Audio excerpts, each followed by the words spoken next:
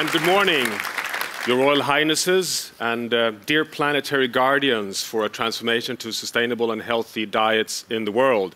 Science has welcomed humanity to the Anthropocene. We're now in a new geological epoch. We're hitting the ceiling of the planetary capacity to support humanity. We're in a turbulent world where we need nothing less than a transformation towards a sustainable future. And as we say in Sweden, polletten har börjat trilla ner. The scientific insights are actually coming into place. Last year, humanity, 196 countries agreed on the Sustainable Development Goals, which is nothing less than a tremendous opportunity and a huge obligation for humanity. But these are 17 goals often thought of quite linearly, and Pavan and I have sat down and realized we have to restructure them. So today, at the EAT Forum, we're rethinking the entire structure of our transformation into the future. And this is how it looks like. What we need to recognize is that, yes, we have aspirational goals to end hunger, end poverty, gender equity, economic growth, all of these social goals which we have agreed on. We have economic methods to achieve them, but they need to occur within the safe operating space of a stable and resilient planet. We think that we now need to truly transition into a safe operating space and achieve that in prosperity for healthy and sustainable diets. That's right. And the biosphere that you have shown out here needs resilience. And the society that you have shown above it in this wedding cake needs to have equity, because without that, you can't really have sustainability. And finally, the economy needs efficiency. So actually, this wedding cake, this layered approach of goals stacked one upon the other, integrates really well. And I do remember the afternoon not far from here in Stockholm Archipelago when we worked on this before the SDGs.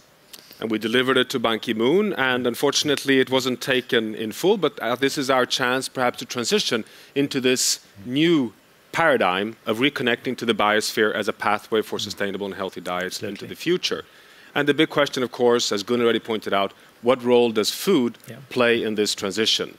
And just to lay this out for you in a few scientific details, that of course we have agreed in New York in General Assembly to eradicate hunger, to transition into healthy food for all, and that this links very closely to our ocean goal. That in fact there is no food security in the future without recognizing that we have an exponential hockey stick of overexploitation in the oceans. You may have seen the latest science where we may even be facing up to 90% overfishing in the oceans, undermining the SDG on food. We have an unprecedented El Niño event accentuated by anthropogenic climate change, which has led to a shock scientifically of even hitting the Great Barrier Reef in Australia, which was something we had never seen before and thought was not a risk we were facing. But at 1.2 degrees Celsius warming, we're actually at that juncture, that we risk undermining the livelihoods for 250 million people and the food source of protein for over 1 billion, depending to at least 20% on fish protein.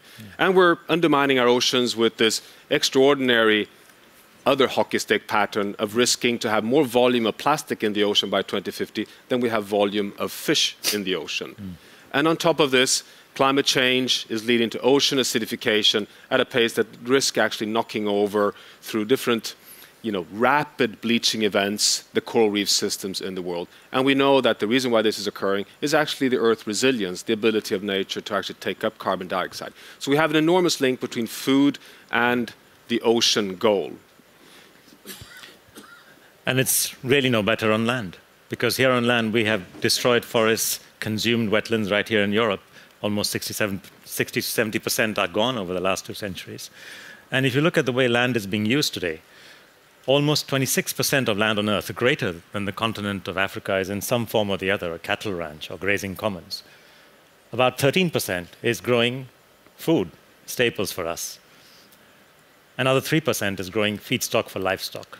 So we really have to think about this 40% of land that we have basically captured for our consumption in the context of what does the rest of the world need in terms of its species and its life.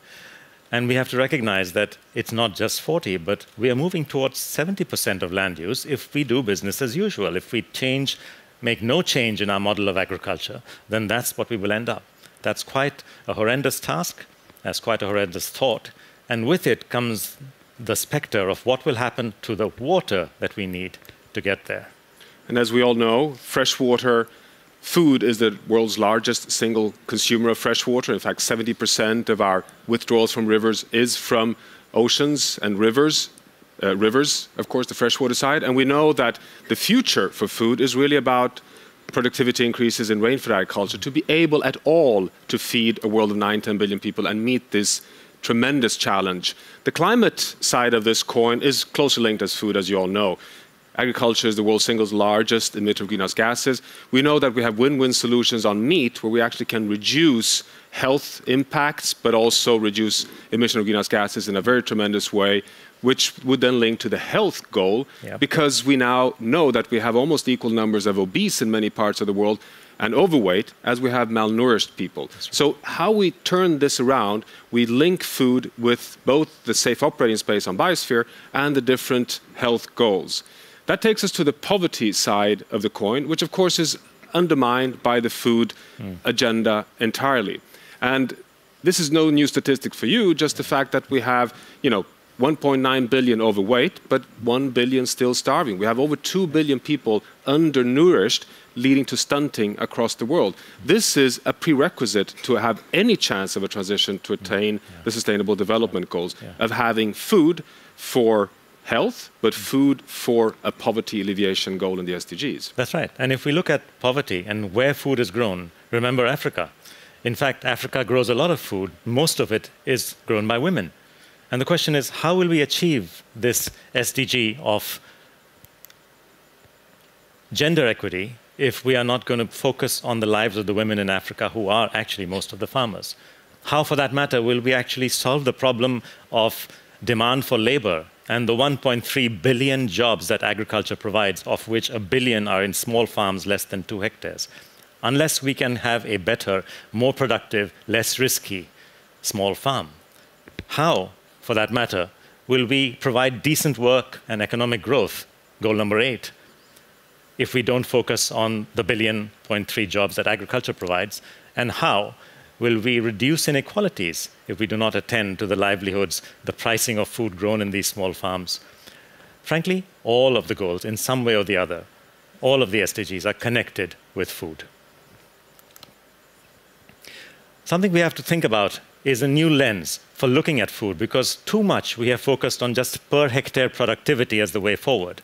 And the problem with doing that is, of course, we forget that food is about 1 billion jobs, it's about nutrition, it's about health, it's about culture, it's about all of these things. And yet, when we come to measuring food, we just look at per hectare productivity. We need a much more comprehensive lens, a lens that shows that we are actually flying a spaceship rather than navigating a ship with a mariner's compass.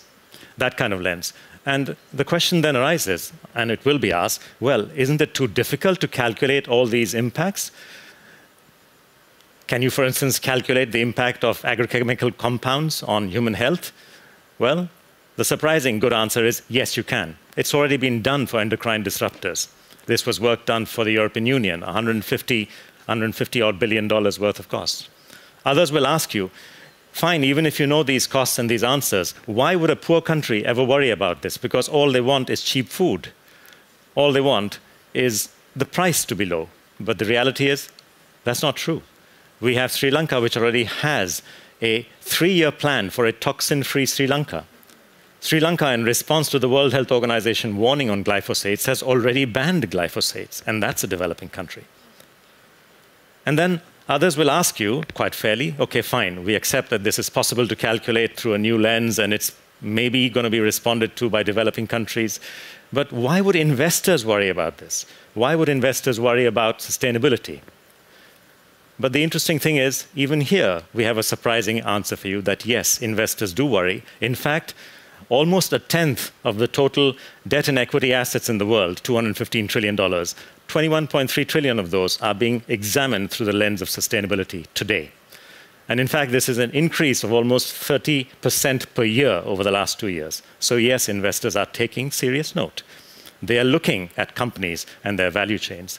And what would companies do, Johan, and with their value chains? So the big challenge here is that we all know that we need a transformation towards a sustainable future, that food plays a central role to achieve this tremendous challenge, but it also has to occur at a rapid pace. We only have basically one generation to make this transition to a fossil fuel-free, sustainable future in the world.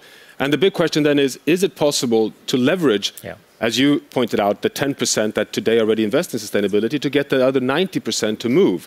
And we've been exploring this by, for example, looking at the seafood industry. And what we find is that in the thousands of actors you see on the x-axis here, there are 13 outliers that actually represent up to 40% of the economy in the seafood industry, that fish across the entire ocean spectrum on the planet, that are drivers of aquaculture and policy influence, and that these 13 is what we today call keystone actors. And the big question, of course, is what if we would be able to transition into a logic of having a transformation towards prosperity, towards revenue and profit within a safe operating space in this wedding cake structure of the SDGs, to be able to get these companies to show that, yes, we can. Yes, it makes sense to have sustainability as the entry point for a secure revenue pathway, and cut us off from this prisoner's dilemma that large parts of the actors are today, that, you know, if I'm sustainable on my little ocean, others will fish that ocean the day after. Right. And this has led to one option for this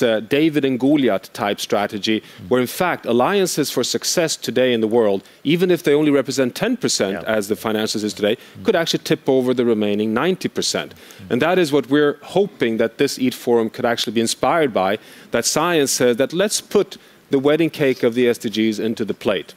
Let's think of a paradigm shift of truly seeing our planet as a non-negotiable, but not as a limitation for prosperity, transformation and success, and that in fact food is a prerequisite for that success. As Gunnar pointed out, if we can really succeed on food, we'll succeed for people and we'll succeed for planet.